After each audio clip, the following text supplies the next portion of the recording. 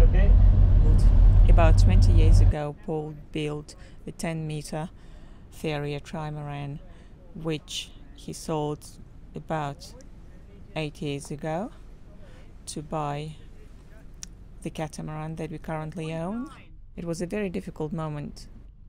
Deep inside of him, he was hoping that maybe one day we can buy it back. A few months ago, a friend of ours who was sailing through Barham Heads saw his trimaran, took the picture, sent it to Paul and said, well, apparently your trimaran is still there and it hasn't been much used recently.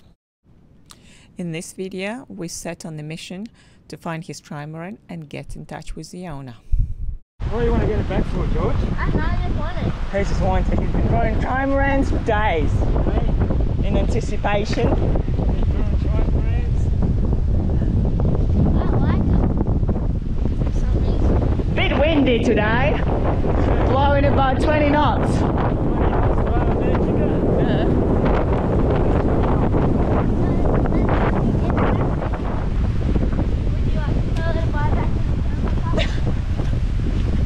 Papa, did you see that? Your shirt has 3 big holes. Yep. It's only 20 years old. No, at least you can scratch your back.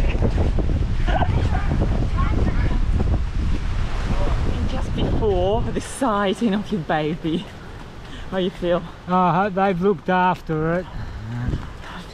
Let me see now. Don't do us a heart attack. Jeez, they've got the new sail bag. New sail bag. The furler. So you must use it, Papa. They must use it. It must be in good hands.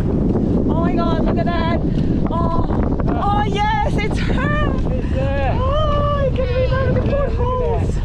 Look at that. Oh, I've still got the engine cover. Look at that. Slow tire, you can just go. Well, it's not low tire, you can just wade to it. Does it have a name at all? And the tramps are still there.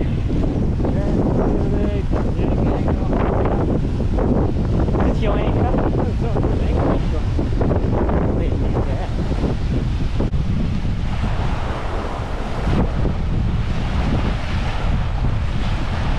Never been repainted. Hey? It hasn't been repainted. No, it doesn't look like it, does it? No. Oh, there you go. Is it the same engine? Can you imagine us to sail all this way we did on this trimaran and not on our catamaran? Honestly, I can't. Yeah, this is what I've been looking at, yeah. It's got a bag.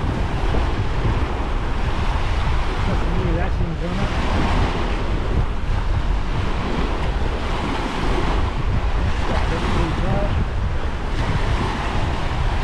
It's got self-tailor winches on it. Changed all the winches out. Bigger winches on.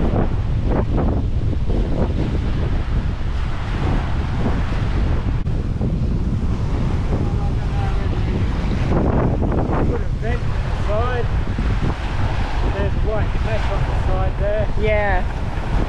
What he's done there.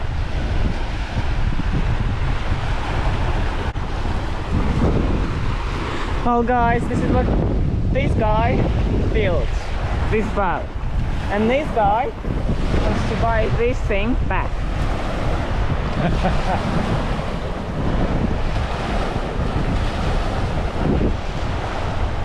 So you want it back? I'm easy. Yeah, want it back. Back. You want to buy it back, Chico? Oh yeah, I wouldn't mind. Like if you want to go somewhere sailing, like for a week or two, that would be nice. If you have a house.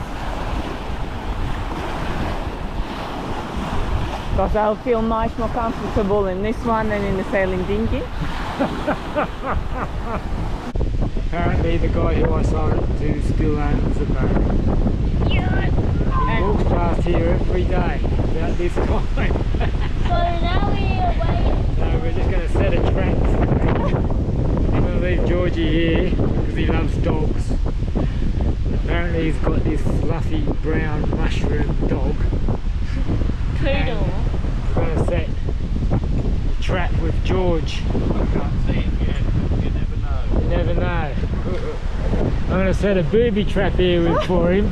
I'll leave my son here because he loves I don't want it. You want it? Me and Mum can sail it. Yeah. Sail your You can- dinghy. That's right, we'll be just next to you, darling. We'll be a support team. Yeah. We'll be a fridge. You can come and have your meals aboard. Yeah. Papa, if you want, you can like sleep on our boat on the tray. There's 3 beds on it, so Yeah. I'm gonna after that tube, I don't have to do my school and sneak up the tube. Plus, it's gonna be my boat. Yeah. It's my boat, so I can do whatever I want on it. But we found out that apparently the person to whom Paul sold his boat didn't sell it further. He kept it. And because we talked to some local people here and they said, yeah, the name of the person who owns this try is Mark. And it was exactly the person who bought it from Paul. So, and he doesn't use it, they said, at all. So now it's low tide, we came to check it out, and they also said that this Mark walks his dog every day. And we've been sitting there for an hour waiting for him. But he's probably gone on holidays, so we just came here to check on the boat, which is standing now high and dry. This is where the cabin is, George. There. You can go through there, or you can just climb onto the stairs. Can you lift me up? Yep. Oh, I want to look. There's a couple of dings in front. Yeah, you can fix those up. Me and Papa will fix those up for you. Pretty easy.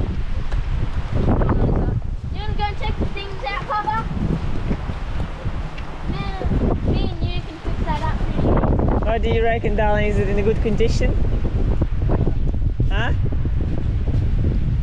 Poor girl. What? Just been left here You couldn't to rest? deteriorate. We might buy this back. Hey? Might have to get some new things on it, clear it up. Oh, kiss and cut. Kiss and cut, Papa. Give me a kiss and cut.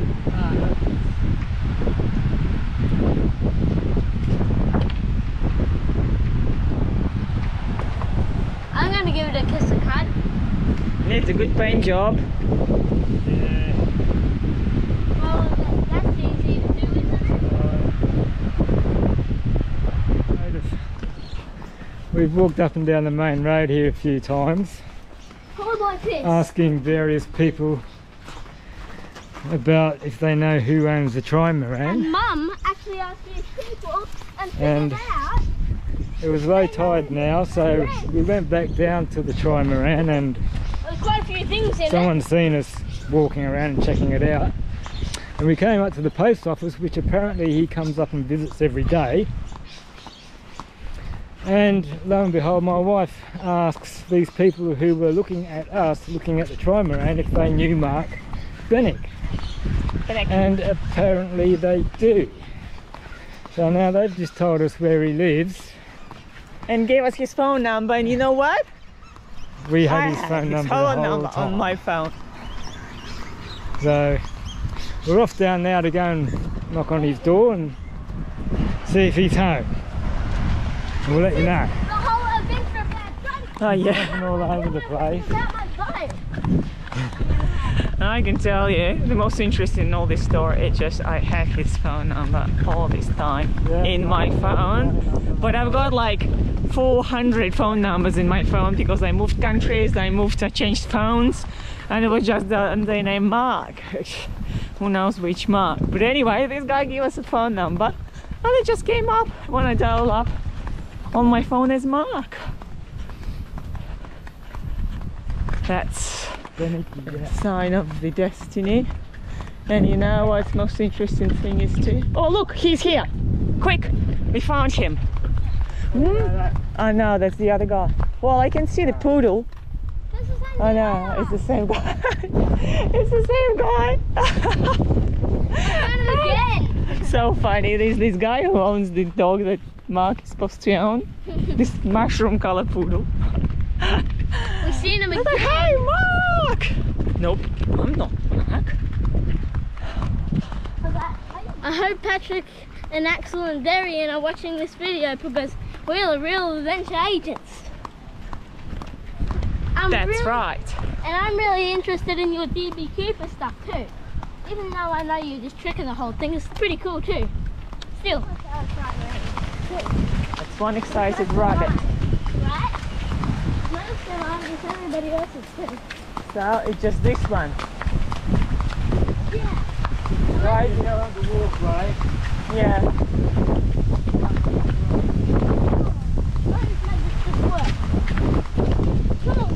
So I think it's Mark. It's Mark. Hello?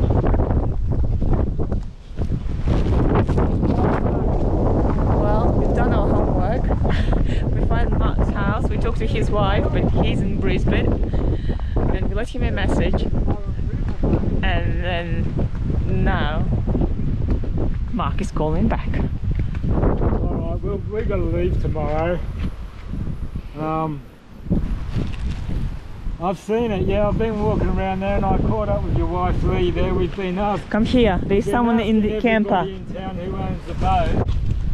Yeah, we thought we'd catch up and we've got our boat up for sale. Yeah. So we just sailed up the Magnetic Island and we're on our way back and we've had it on the market for a while.